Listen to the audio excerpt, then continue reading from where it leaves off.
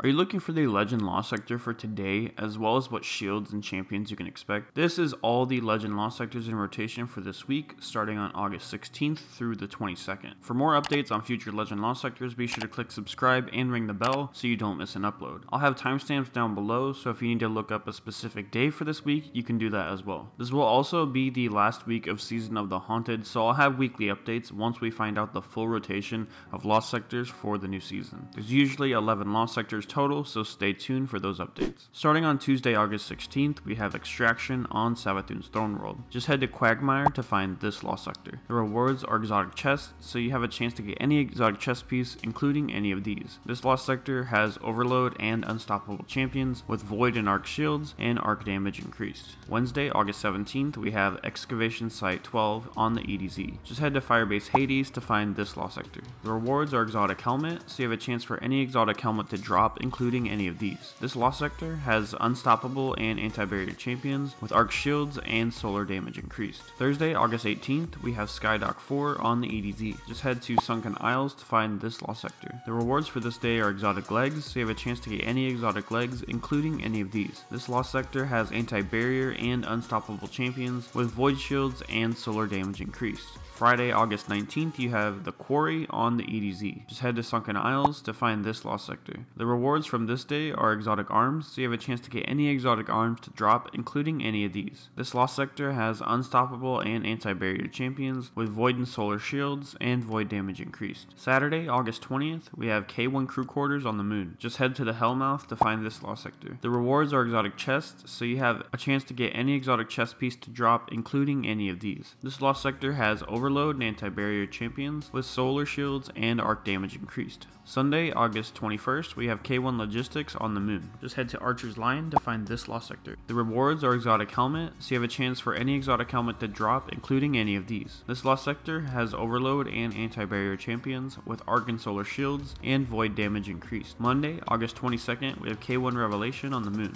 Just head to Sorrow's Harbor to find this Lost Sector. The rewards for this day are Exotic Legs, so you have a chance to get any exotic legs, including any of these. This Lost Sector has Unstoppable and Anti-Barrier champions with Arc shields and Void damage increased. That's all the Legend Lost Sectors in rotation for this week. If this guide did help you out, if you could click a like and also leave a comment down below, it helps this channel out so other players can get this information. And remember, Tuesday will start Season 18, so these weekly Lost Sector videos will return once the new rotation of Lost Sectors is revealed. Until then, stay tuned for more content on the channel, and I'll try to post the daily Lost Sectors when I can. Thanks for watching, and I'll see you in the next one.